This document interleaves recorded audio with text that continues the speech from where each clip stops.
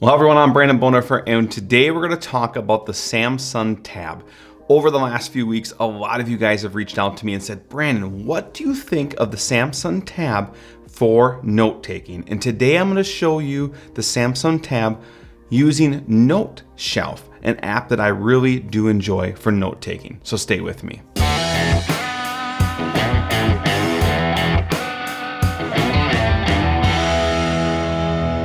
So for those of you that know me, I'm huge into digital planning and digital note-taking. I have been doing it for a number of years, and over the last year we've expanded our support for other devices. And today, guys, I'm going to show you the Samsung Tab. Now, when I first got this device, I have to be honest with you, I've been someone that's used the Surface Pro, I've used the iPad, and this device felt different. The form factor is just simply different. If I take the device and I hold it like I would a notepad, it seems to have more of a notepad feel to it. When I watch movies or when I browse the internet, it just didn't feel the same. But when I got into using the device and I started using side-by-side notation, I really started to love this device. And there will be more videos coming up where I'll show this device and show some of those different features, as well as show different comparable apps, where I'll show Noteshelf versus OneNote, as well as a Samsung Notes app. Those are going to be videos you're going to want to see, so go ahead, hit the subscribe button and get notified when those come out. But today we're going to talk about Noteshelf. A lot of you have said to me over the last few weeks, Brandon, I like OneNote, I've used OneNote across all my platforms, but I don't like the fact that it's missing hyperlinks, or it just doesn't have that ability to use it as I would a paper planner and swipe through the pages, and I just miss some of those key features. And for iPad users, there's a lot of different apps that are available. GoodNotes is one, Nobility is one, Noteshelf is another one that's on the platform.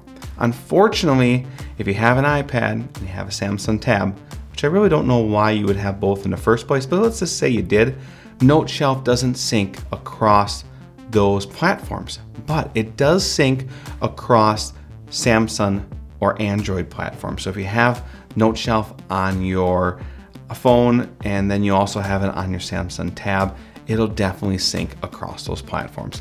I've been using the app for a few weeks now, and I've really come to enjoy some of the experiences in it. And there's some things that really just I didn't recognize or just caught me off guard. So I want to talk to you guys today about those different things. We're going to cover how to install the app, how to open the app, how to import a PDF, such as a planner, into the program. And then we're going to dive into how to handwrite, type, highlight, use that lasso tool, import pictures, and add and move pages. So let's get started. So the first thing about the Samsung Tab is the pen itself. When they redesigned this latest version, it's down to 9 milliseconds, and I've been really impressed by the handwriting features of this. I also really like the fact that it has the ability to charge the pen on the device. I will personally say I don't like the location when I need to go grab it. However, it does allow a nice little tilted experience that I do enjoy if I was watching TV or swiping through different content on the device itself. Almost kind of wish I had two pens so that I could have one down there, or some type of placeholder where I could easily just kind of have that at all times. Let's get into downloading the app first. So first off, you're going to want to go ahead and open up Google Play Store. Now, I searched for Noteshelf 2, and then you can go ahead and install the app. There is a fee for it. Once you've installed the app, it will show up on your device. It might not necessarily be in your home screen, but it'll definitely show up amongst all of your apps. I went ahead and put it right on the home screen itself, so it can go ahead and open that app. Now, when it comes to opening up the app, there's a couple things I quickly want to tell you. We talked about syncing. If you go into the settings and go to Cloud Backup, you have the ability to connect with Dropbox, Google Drive, or Evernote. This case, I linked it with my Google Drive account, and I have it set to back up all the time. Even when I'm not connected to Wi-Fi, it's still going to back up, and I think that's really important. Once you're out of there, you can go back, close that. And from here, you can go ahead and click on the folder and create a category if you choose to. If you simply want to go ahead and add a PDF, you can go ahead and hit the plus key, and you could import a document or create a notebook or import some type of scan file or photo. By clicking on import a document, it's going to pull up your drive. In this case, I have the option to look at my files and see my drive. I have my OneDrive account connected, my Google Drives. I have my files on my computer. It's going to show me my most recent documents. We've always tell people when you download something off the internet for digital planners, it's best to do that on the device itself and save it locally, and that allows you to then import it directly into the device. And you should always import it.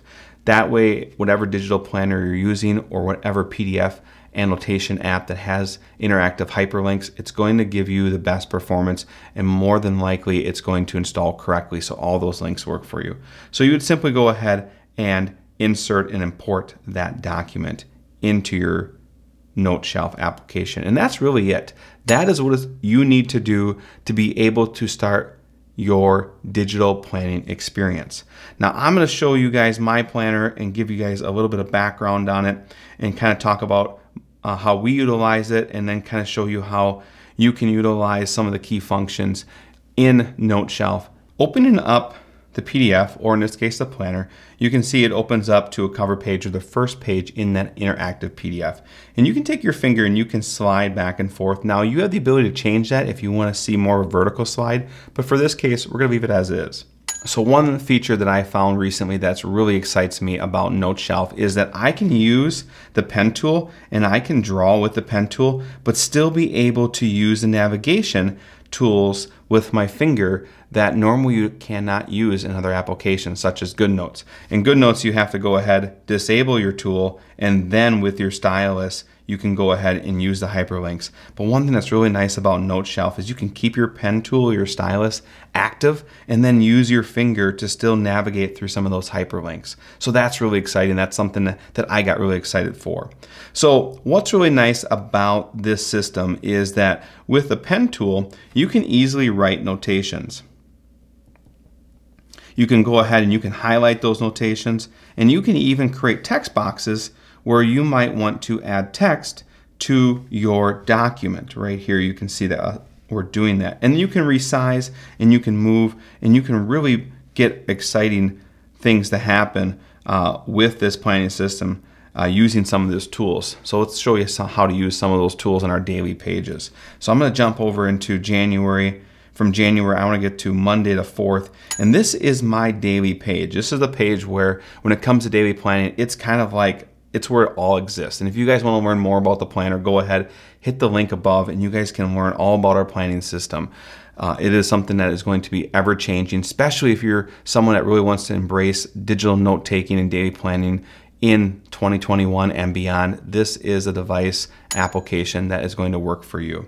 So with handwriting, you can go ahead and you can select the handwritten tool. Now if you go ahead and hold down on it, you have the option to change your pen. You can choose from a couple different pen options.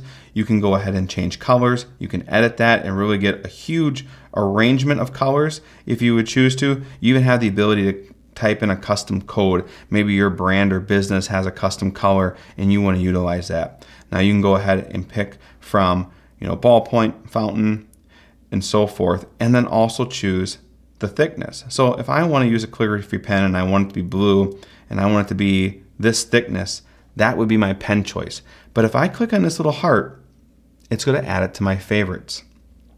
You can see right now I have all the favorites, and then I can show that toolbar whenever I am in my pen mode. So I can easily click on that and get to that pen mode or any of those different pen modes that I would choose to use. And that works not only for pens, but it also works for your highlighter. Same thing with the highlighter. You have the option to go in, choose thickness, choose if it's more of a highlight or of a markup. You can do that right here. Same as your pen functionality.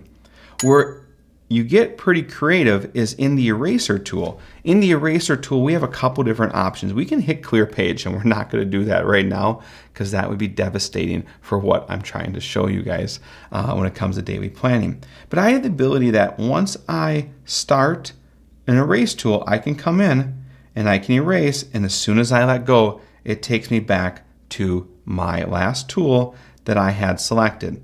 Now, a lot of times if I'm doing a lot of markup and I'm doing a lot of writing, that is really awesome. If I want to go back, erase something, and then know instantly when I lift the pen back off the screen, it's going to give you my previous tool. But in some cases, I want to be very selective about my erasing that I don't want to have that on. Now I have the ability that I can erase entire stroke, or I can erase only the highlighter. This is a really cool feature that I like. So I have my pen tool there, but I can go in here and I can erase just my highlighting tool. That is something I really did enjoy in GoodNotes and something that OneNote doesn't offer, but it is offered here in Noteshelf. Now, one other segment is to be able to erase not the entire stroke. So I can come in here and I can just erase a portion of that stroke. Or I can turn the entire stroke on, and that allows for some pretty fast editing in using that erase tool to delete some of those lines. The text tool, pretty self-explanatory, T for text. If I go ahead and I use my finger and I type on the screen, it's going to load that container. I can move that container and I can type.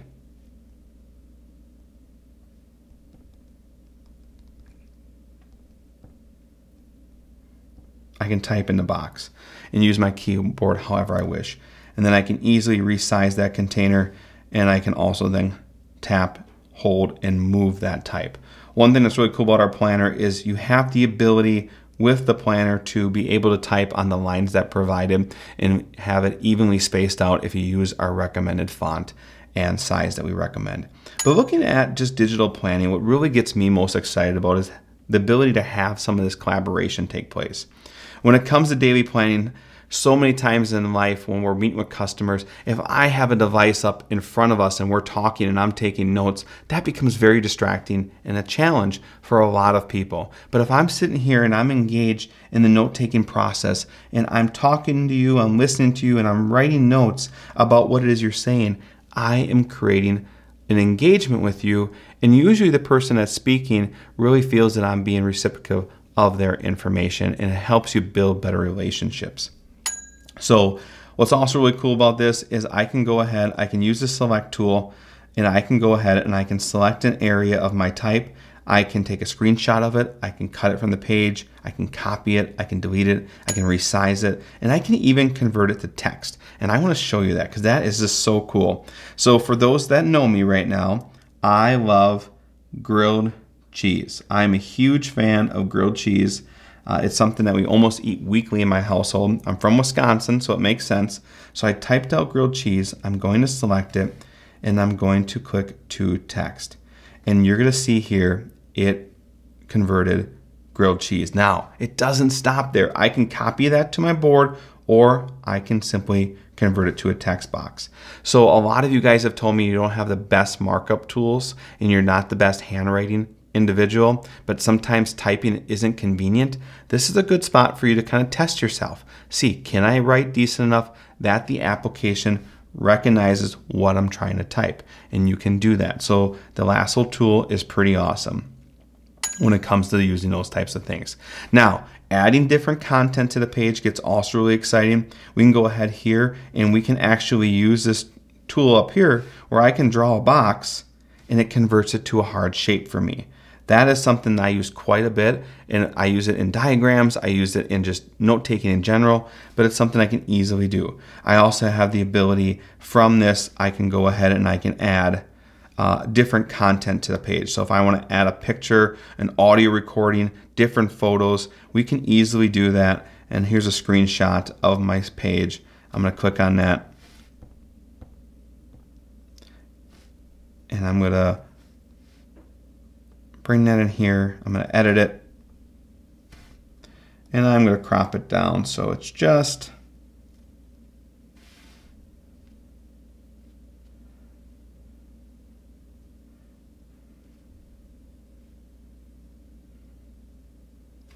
this toolbar here. And hit done. Now I have that piece on here. I can easily move that, resize that to a size that I like. And then once I lock that, then I have the ability that I can use my different tools and I can mark over top of it. So if I want to come over here and draw some information, maybe I'm doing a tutorial, or your mother is across the nation, she wants to know how to do something, you can take screenshots. You can go ahead and post those screenshots to your page and then give them some type of instruction and text message or send that PDF to that individual. your loved one that you want to share your content with. So that is really cool that you can actually put items and information right in the page.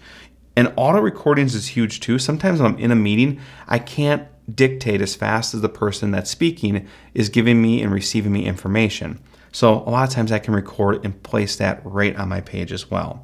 The other thing that is pretty exciting is that I can actually import additional documents into the notebook of my choice. But when it comes to the notebook, how can I navigate through it and add additional pages or move things along? By clicking up here, it brings my page panel. And from here, I can go ahead and I can scroll through a page, I can edit, so I can take that page and I can easily highlight a page, I can move it, I can duplicate it. So in the notes section, we provide you 10 note pages in the notebook, but if you need more note pages, you simply go into the note section by closing out of here, clicking on notes, so going to the note page, clicking up here, hitting edit, tapping this page and hitting duplicate, and I can duplicate one page. The other thing I can do is I can take my finger and I can slide this across the screen and see more pages and have more expanded content to work with. The other part that makes this pretty exciting is I can use this to search. We talked about cheese, right? So we're gonna go in here and type in cheese, and it's gonna show the page that has the word cheese on it. That is incredible, people. So when you're looking at your Samsung tab and you want to get into digital note-taking, daily planning, Noteshelf is a really powerful app. Now we're going to show you in future videos Noteshelf, Samsung Notes, and OneNote. So go ahead, subscribe to our page and our channel, and go ahead and hit that like button so others can get notified, and we'll continue to share our digital experience with you. If you guys want to learn about our planning system and learn what some of these pages can do for you, go ahead, check the link in the description below and learn all about the Key to Success Planner. I'm Brandon Bonifant, and thank you again for this opportunity, and I'll see you guys in the next video.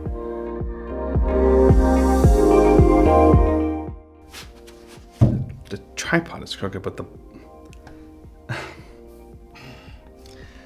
setting up for this video, I set up the tripod and I didn't like where it was positioned, so I moved it. But when I finished moving it, the ball head wasn't level, so I used the camera ball head to level the camera so the camera is focused. But as I'm sitting here right now, the whole tripod's at an angle. It's probably gonna really bother me through this video, but we'll see if we can punch through it.